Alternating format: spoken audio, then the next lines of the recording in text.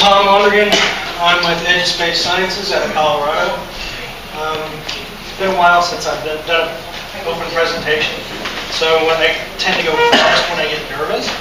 So if you want to ask questions, slow me down, go back, hey, what was on that slide that you went through in 10 seconds, that kind of thing. Feel free to stop me and slow me down. A little bit of background, I am from Colorado. I was fortunate enough to move there in 2011, grew up in Texas, and got in with a great bunch of guys with Edge Space Sciences. So we go ahead and we apply for STEM students. Most of the time our relationship is with the Colorado Space Grant at the University of Colorado. And that's how we got into this Eclipse ballooning project. So, you want to advance me? Okay. So over on August 21st, 2017, we should have a total solar eclipse occurring over North America. Of course, it's going to be occurring everywhere, but the path of totality will stretch from Oregon to South Carolina. So this has been identified as an excellent opportunity for the project that we've been tagging. Our contact through the Colorado Space Grant has asked us to support him in trying to achieve this project. Next slide, please. So for our project summary, the objective is to capture eclipse imagery and data from the edge of space, 60 to 80,000 feet. We're going to utilize this astronomical occurrence to kind of generate promote public engagement. So since it is public engagement, we don't have to fine-tune it, don't have some pointing requirements, and I'll go over that a little bit later. So this effort's being spearheaded by the Montana Space Grant Consortium. They're actually spearheading the effort. They're trying to develop standardized payloads. They're trying to get the word out so that everybody along the path of this totality can try to take advantage of this situation and try to get some really interesting imagery and get people enthused and involved. So far there's approximately 47 teams in 20 states all across this path of the totality. It's also being sponsored by the NASA Space Grant Consortium. That's what the Colorado Space Grant is part of, and it tends to go through the local universities in each state. So I can provide some websites a little bit later that will get local contacts, so you can contact your local Space Grant Consortium and try to get involved with it and support however you can. So our primary is the Colorado Space Grant Consortium. So I've given you their blurb off their website, but basically we interact with them a lot. They run classes where we fly student payloads, and it's getting kids to their first exposure to flying aerospace type payloads where you have a strict weight budget, power budget, everything like that. Take them up to the edge of space and put them in an extreme environment and really put them through their paces. Next slide, Steve. Okay, so EOSS has gotten involved in this, as I mentioned, supporting the Colorado Space Grant Consortium. Since the path of the total solar eclipse passes through Wyoming, Casper is approximately right about here where I-25 turns north. And the path will take us over through Guernsey, Wyoming, and pass out into Nebraska. This swath is about 70 miles wide. That orange center line that is in there is the path of maximum duration. You'll get about, at that point, you'll get about 2.5 minutes. I think it increases, but overall over North America, I think plus or minus about 30 seconds in terms of duration. So as I mentioned, it goes past Guernsey, Wyoming here. There's a reservoir right here on I-25. And next slide. So that plays into our launch site selection. When we were first approached about this, a lot of our members, Russ, KB0TBJ, Nick, they've come up with a place near Guernsey, Wyoming. It's actually an Army training center, and it's logistically desirable for us because it's about a 3-hour drive. It's about on the stretch, it doesn't put pressure on the launch team to have to transport the gas on long distances. So the climatology predictions of this area showed an easterly path across the totality, and I'll show you a flight path of the prediction based on the historical winds. Tom? Yes? What's the time of day that this is expected for that location? I think it's approximately 11:20 A.M. Mountain Mountain time. Standard Time. Whatever it is in August. Yeah, and this is unusual for us. One of the things that plays into it, I'll go over the challenges a little bit later. But we normally launch early in the morning to avoid the winds that come up as the day goes by. And that's a challenge in Wyoming, anybody who's ever been there. So Camp Guernsey is a really great place. I'll go over the slide later. It's about 78,000 acres. And so in March 2016, Chris Kaler, our NASA or Space Grant Consortium, the Colorado Space Grant Consortium point of contact, he opened up a dialogue with the staff of Camp Guernsey. And on that day, Nick, Russ, Jim Langstead, and myself accompanied Chris up to try to take a look at it. Nick had actually identified a tactical airstrip that would be a good location. But we went up there and we conferred with the Guernsey staff, and with their insight, we gained a couple other spots. So generally here, trying to spice it up a little bit. I tend to be kind of dry with my presentations, but we've got a panorama. I think that's me, Nick. It kind of came out a little bit. This is the tag strip right here. Yeah, my panorama skills are still good. But you see, it was actually a fairly nice day for March in Wyoming. Winds were only about 16 miles per hour at that point. So, okay, next slide, please. Okay, so just a little bit about Camp Guernsey. Joint training facility operated by the Wyoming National Guard. So we get there, we got people they're in camo. I'm not that familiar with the Air Force, I was Navy.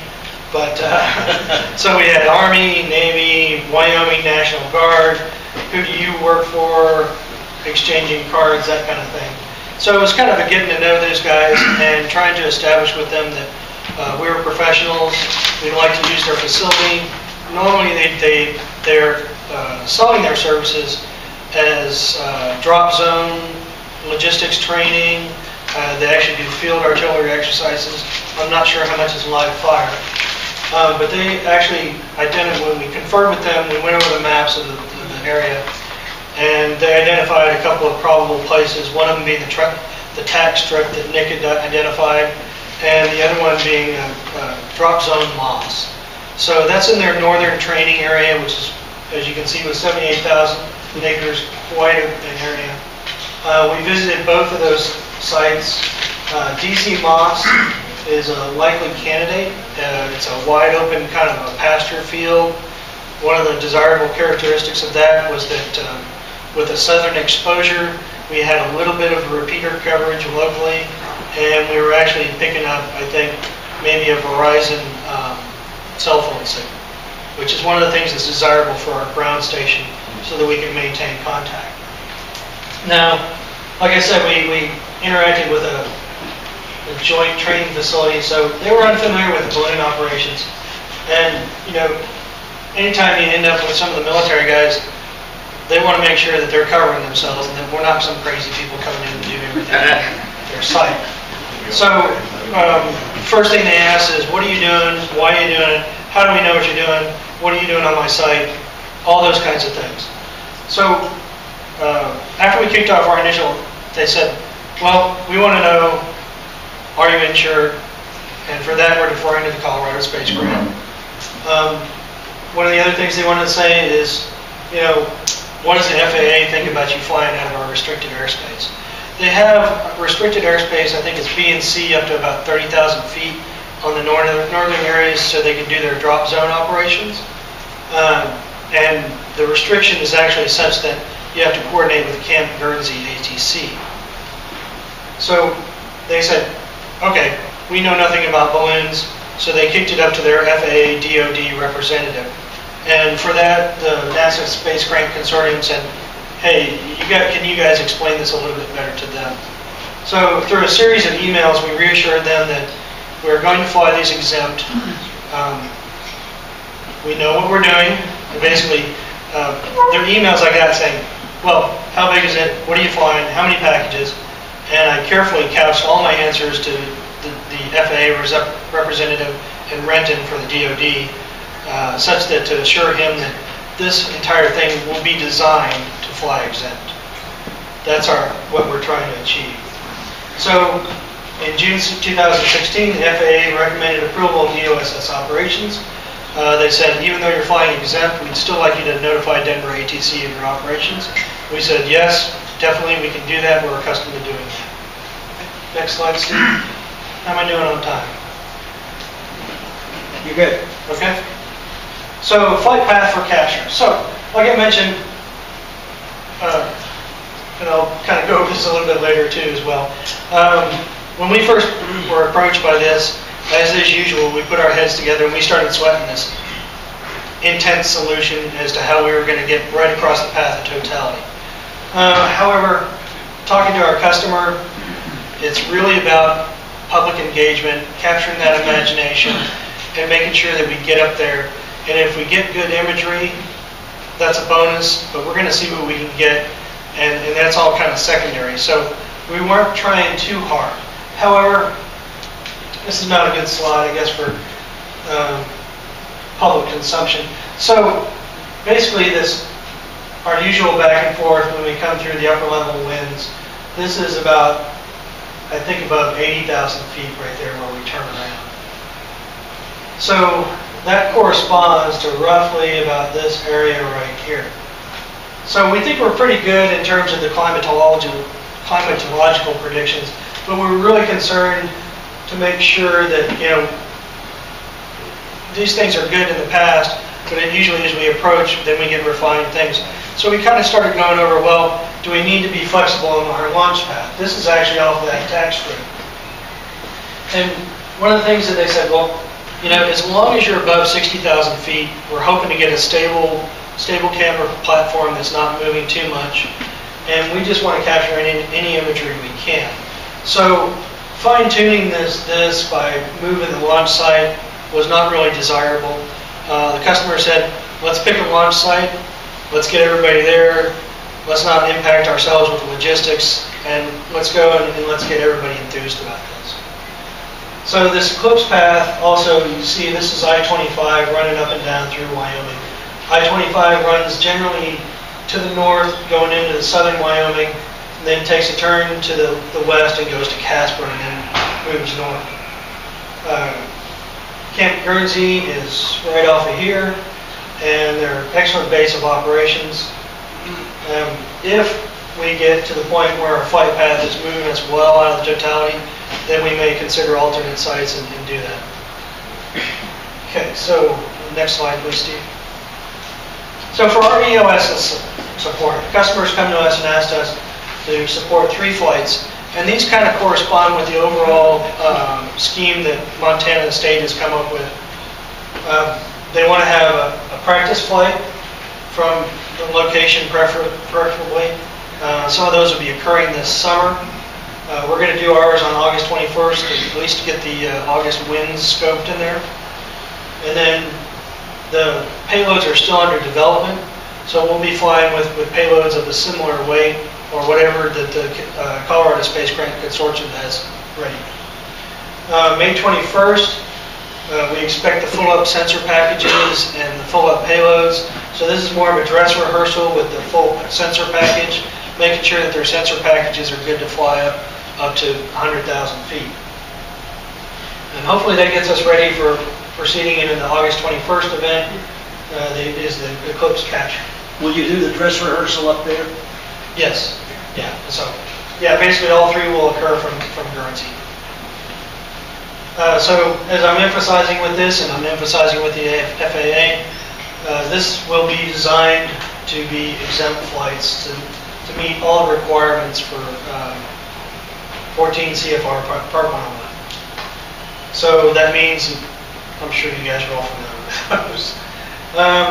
So we are actually flying 2 balloons. The standard image capture packages are going to be done through a balloon weight workshop. And then the second balloon will allow a little bit more flexibility. They may put different sensor packages on that developed by the University of Colorado. So EOSS for this will provide our typical launch, tracking, and recovery services. Next slide. So some of our challenges that we're running into. The area is somewhat remote and beyond the normal EOSS launch sites. If any of you have ever been to Wyoming, there are some places that you get out there. That area of Wyoming does have missile silos and things like that. That's why they put them out there, because it's nice and remote. And I have to give KB0TVJ credit for this. He told me the WY stands for windy. So, frequent high ground sites, like I mentioned that day, it was about 16 miles per hour sustained and 18 to 20 gusting, which is not bad for Wyoming in March. All day. That's Yeah. All day. I wanted to include a picture. I've got a picture coming back from vacation in Wyoming, headed south on I-70, but it's not a great picture, and it tells you the story. My wife took a picture out the windshield, and it was like 70 mile per hour crosswinds on I-25. And after a couple hours of that, my shoulders were kind of locked like that. I felt like I was just kind of vectoring into the wind going down I-25. So that corner of Wyoming has kind of poor repeater coverage. And especially there's I don't remember the elevation, but there's about a 1,000-foot ridge to the east of the launch site, and that kind of cuts off our line of sight. Typically, we like to have the ground station in contact with us. They did a lot of work on the predictions and refining those. We may take advantage of some support that's been offered from the Rocky Mountain Ham organizations to give us some DMR and mobile repeater coverage. Also, that area has poor cell phone coverage for the ground station. What we picked up at DZ Moss was a pretty good signal. We're going to see if we can establish a hotspot out there and at least get them in contact with it, because the concept that's been put out by the Space Grant Consortium is that they would have iridium linkage and other things like that, and those require the cell phone coverage. Go ahead and advance, Steve. So the timeline, like I mentioned, and hopefully I'm not being too redundant, the primary is public and student engagement. We've been emphasizing that over and over. And that's really the thing, is to get them out there, get them to have fun. It's not as science critical as you might think. So initially we sweated over the flight path, and until we knew that it was a little bit more relaxed. We were thinking about multiple launch sites, 5 to 6 launch sites, make a determination the night before. But with this, logistically, that kind of made us back off and relax about it a little bit, down select 1 or 2 launch sites, and then only shift if we absolutely have to. So, like I said, the customer clarified that this was not required. We are trying to get imagery. We'd love to get live downlink, but it's all about getting people excited about the solar eclipse. Another one of the challenges we run into is that this is very popular. It's a remote location. There's probably 2 decent hotels within 50 to 60 miles. A lot of people are coming in. Most of the RV campsites are already reserved. So we don't have to achieve the precise pointing, so we're not worried about that. We have had people that put stabilization platforms on our balloons before, which they forget that the angular momentum has to go somewhere, so it goes into our flight stream. So we're relaxed about that a little bit. And we're going to pick a launch site, and we're going to go with that. So we've got DZ Moss there. We're going to bracket the maximum totality. Hopefully we get above 60,000 feet, get a little bit of calm winds, and then try to take as much imagery as we can. So we're going to launch at approximately 10:45 in the morning. So preparation. So we're leaving it up to Colorado Space Grant to develop the imaging and sensor payloads. Chris Kaler attended a balloon workshop at the University of Montana last month. They went over the sensor packages. They got everybody building their packages, and I think they gave everybody a lot of pointers for any places that are unfamiliar with the high altitude balloon flights. So the logistics, after they approved us with the FAA, we haven't had a lot of contact so far. So we've got to go back to them and confirm some other issues. They do have some building on site, but they may have conflicts and we may be a low priority. We're hoping that that large open pasture, they can provide us with sanitary facilities on site, and we can do a camp out the night before, just hang out there, get up in the morning and be ready to go.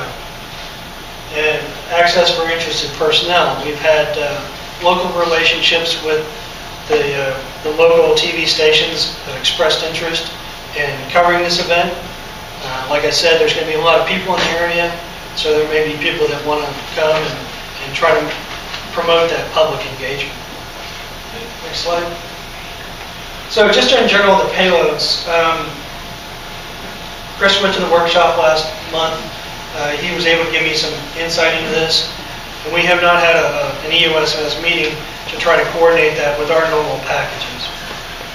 We were planning on flying our own cut-down system just because we were familiar with that and we've got high reliability on that. So these are some of the things that University of Montana has come up with. So they want to fly an iridium tracking system, position data every 30 seconds for the entire flight. So this is supposed to be able to provide us with our connection through an XB to the cut-down command. The cut-down system sounds like a mechanical cutting wheel, independent power source, and a 4-hour cut-down command. I don't know if they've ever flown this. I don't know Flight Heritage. So that'll be a discussion that we'll have with our customer.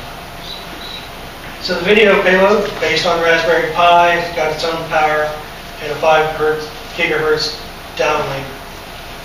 So hopefully we'll be able to get some good video live if possible. Still payload, they're going to transmit in 900 megahertz to try to get still images when requested from the ground. I don't know if they have timed on that as well. Next slide. So this is what's been provided. Go ahead, John, did you have a question? Any thought to putting a crossband repeater to help with communications? We haven't discussed that yet. I'm a little bit concerned about our weight. Because although he gave me his payload packages, he didn't really scope the weight yet. And being an exempt flight, we're going to have to be really strict about the budget with these guys. What kind of weight budget are you giving them? I pretty much told them about 8 pounds. Generally, our EOSS payloads run to about 3.5 to 4 pounds. We can get those down a little bit, and we may give them weight, but I like to give people a weight budget.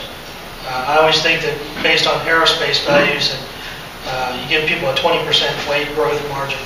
If I give them 8 pounds, and we may tighten that down to 7.5, just so that when they're adding an extra 30, 40 grams of electrical tape onto their payload at the last minute, that we scope for that. So EOSS already has a cut-down system, so yeah. Why are the... Well, like I said, the University of Montana has put out their own concept. This is coming out of the workshop that Chris went to last week. This is the standard payload that they're trying to generate for all those that are unfamiliar with these operations and to get people going and interested in the high altitude ballooning. So they're trying to provide them with just a standard package and say, here's what you want to put together. And it may be one of those things that they were trying to save a little bit of weight on the cut-down system if people didn't already have those.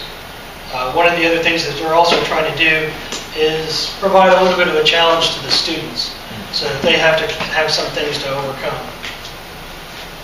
What's an XP?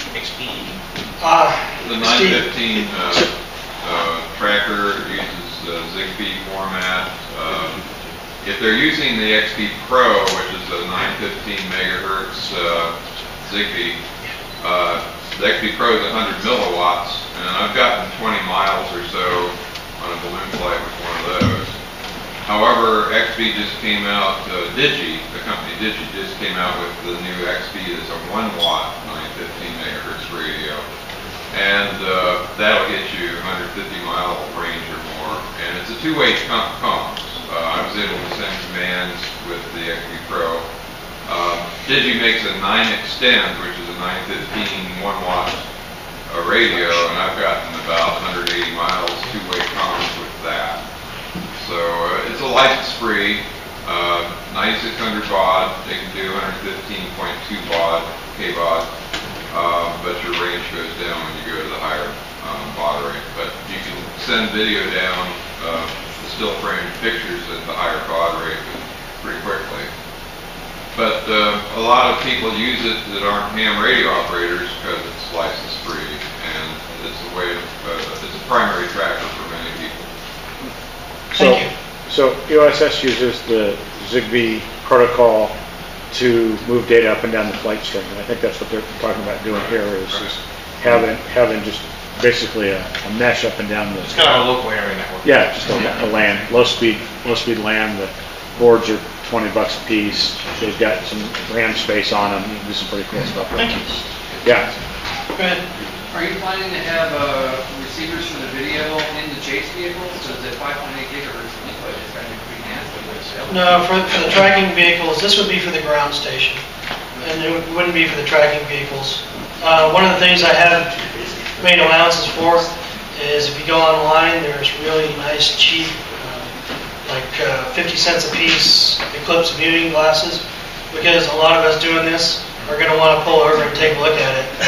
So, yeah, get online and get your little cheapy Eclipse viewing glasses first before everybody gets them. I'm just curious about the range they expect to get at that range. So. Well, we haven't had a full discussion with the customer on this yet. So these Ubiquiti 5.8 gig units, that's just a basic Wi-Fi, a basic Wi-Fi device that they're looking at. And the Ubiquiti guys make them in a bridge configuration and an access point. They've got some pretty high power stuff, but I can imagine if we're going to get this on the ground, we're going to have some serious antenna work to do when the dust all settles here, and then we're going to have the beam width challenge that goes with that. So it'll be fun. Have they done a test flight yet of the Ubiquiti? Because that at 5.8 gigahertz, that's about a 1 watt transmitter. The link margin is going to be really, really tough unless you get a big ground station antenna. So we're launching 2 balloons in Kentucky with Alabama Space Ground, and we're going to fly one of these packages, and then we're going to fly a digital TV package. Excuse me for a moment. Well, Steve, while he's talking, can you advance the next slide? Give people a chance to Okay, yeah.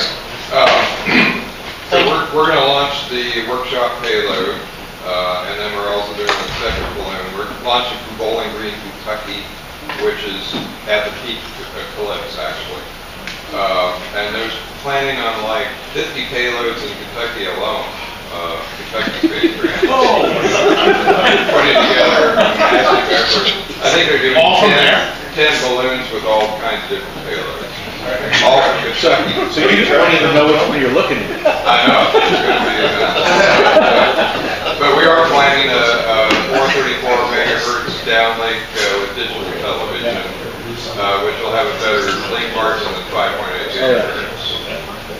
We also have a Iridium, one of my Iridium payloads on that flight, and they have the same module on their CAN thing. It's not my board, but it's the same Iridium motor. But my biggest concern is the video downlink from a moving balloon. It seems to me that it's going to require a pretty good antenna on the ground to get live video. But they plan to link this all into a streaming video. All the balloons are somehow going to link to a streaming video site that they're putting together. So it'll be a fun activity. Well, actually, that's good information too, because that we probably need to think about what the priority is for the practice flight in August in terms of early prove out on the systems and things like that. So this has been provided for by Chris Taylor to me, is something coming out of the workshop. It just shows you the overall concept of this. And so I apologize, you may be more familiar with this, but it's just basically the concept that the iridium is going to provide, you're getting your position, it's probably providing feedback through the web. That hotspot's going to be a challenge, and we might need to make sure that we iron out some links on that too as well, because that means it's more critical for us to have that link. I think we're going to have to fly our proven EOSS systems just to make sure that we've got something that's got a good position on it. Okay, so let's move on. So ground support, our typical ground station that we have coordinates with the tracking team, and that's what we're going to do for this mission. Our ground station reviews the tracking information, provides predicted versus actual, and gives it to the tracking team in real time. That's why it's critical usually for us to have that link between the ground station and Alpha. Typically, we got 3-person running track point, the eye gates, and juggling everything for us back at the ground station. Colorado Space Grant will provide the additional systems I've noted here. We need to connect to the internet. They've got a rocket dish. I'm not familiar with that one, but we'll see what they've got for that. Cut down may be issued from this system. Like we've discussed, we'd probably go with our own cut down and we'll put that in our weight margin. Are you testing all that this August during your test, or how thorough is your? I don't think we planned on testing the cut down. Well, I mean, but yeah. So I think they're still constructing the sensor packages. Like I was saying, based on the input that we get, we may want to prioritize certain things and say these are going to be the most problematic. This is maybe what we have to overcome. We haven't had a chance to really sit down and confer with the customer yet as to what his priorities are. So it also seems like, EOSS is going to be responsible for a bunch of station keeping and infrastructure stuff. So we'll spend a bunch of energy focusing on how we're going to get, broadband out to this dirt lot, basically, and figure out what some of that's going to look like. We got to deal with we got to manage our power. We got to deal with the repeater coverage for the ground ops and all that kind of stuff. So we'll be working a lot of that and a bunch of those things August. We're pretty confident we can get 12 pounds of stuff into the air. So it's really about the infrastructure stuff for us to start with.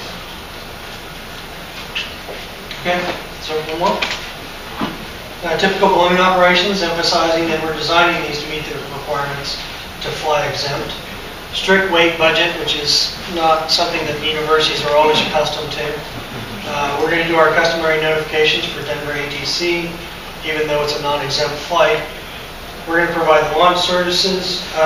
We initially thought that maybe Guernsey would be hesitant on the helium versus hydrogen, but it seemed to be a non-issue for them, so I wasn't going to bring it up when you find it. We may still do, depending on how the customer's going to pay for the gas. So depending on how he wants to do it, our launch team will have to iron out the support details on getting the gas. So typical amateur rating, I apologize. So 9:10. So we're getting. I don't want to intrude on anybody else's time, but just real quick, our typical amateur radio. Apologize if some of these things are redundant. I was kind of pitching this to Guernsey, so some of this unfamiliar, so you guys are all familiar with tracking by radio. Go ahead. So, launch team, transport the gas, fill in the balloon, FAA coordination, verifies the beacon off. Well, I'm sorry. So our ground station, typically a ground station, we want to make sure that we're getting out to the internet, because when we fly non-exempt, we want to make sure that Denver Center can see that, and that's what we typically do. It's not so important as this time, but we will provide the notifications. Ground station is going to monitor the balloon track, keep the tracking team on, and inform them if we've got deviations so that we can collect those payloads. Next slide. So, further information. I'm hoping that I can give this to Michael and we can provide it if anybody's interested in further information. This website gives you a really good overview of the entire system. It provides you with these contacting the local space grant office, and then they've got it split out in order to capture the public imagination for someone that might not be necessarily technically inclined. You know, they've got broken down into payload teams, launch sites teams, coordination, atmospheric science, and then solar science or art teams. So I think that's the last slide on the. So I did realize that I'd neglected to provide my contact information. It's Lawn Dragon, LAWNDRAGON, like a dragon on your lawn, @gmail.com.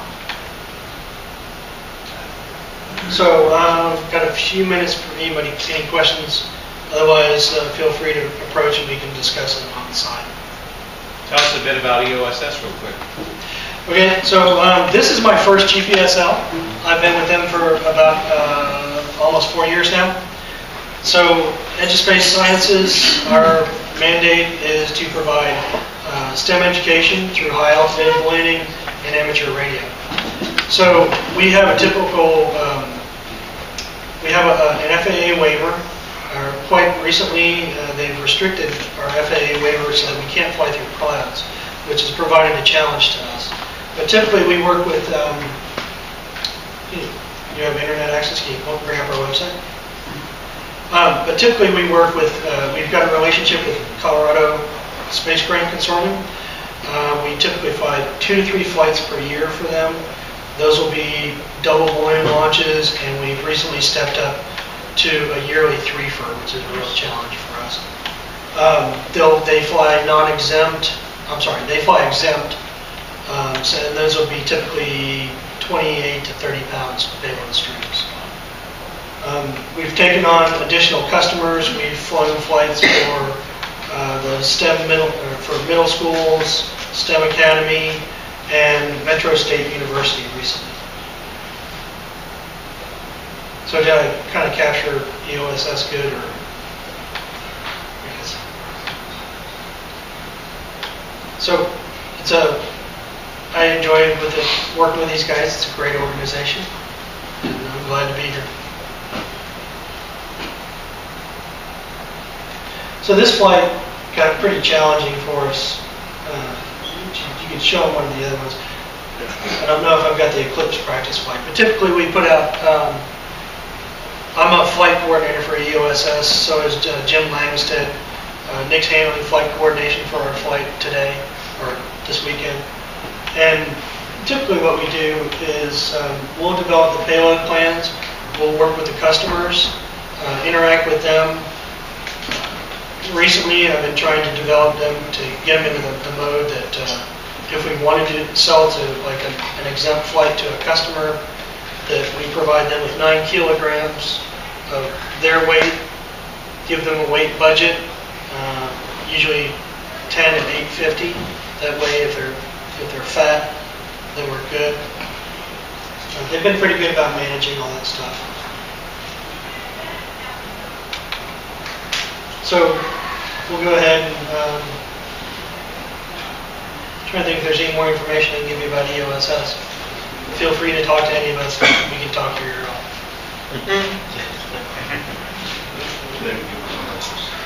So let me just say a bit about EOSS. We started flying in the late 80s. Tomorrow's going to be 220. I'm sorry. We started flying in the late 80s. Tomorrow's going to be 225. We generally, as Tom pointed out, our baseline folks are University of Colorado. There's actually a gateway course that is a required course for some of the freshmen. As a freshman, you have to take a practicum course. And if you're in physical sciences, some of them choose to take this course. We fly usually 8 payloads for them. But the rest of the year, we probably average 10 to 12 flights a year. Generally, we fly out of the front range. We have this small perturbation that screws up our flights greatly. It's called DIA. We can't come within 30 nautical miles of the center of the airport. That moves us far out. We also coordinate with them because we used to have a waiver. So we actually have a website that creates, that the FAA can go to, that we provide magnetic bearing and nautical mile range to the balloon for 2 VORs that they can choose on the fly. pre-call an hour out, launch, you get the whole picture. Spirit tops say we run a ground station, then it gets very quiet because everybody leaves and goes and chases the balloons. Our alphas, Marty running the trackers, we usually have somewhere between 8 and 20 trackers downrange. We pulled them all back except one. We're still worrying that one. So it's a fairly close-knit group. We see most of us here with most of the GPSLs. Any other questions? Let's do it offline.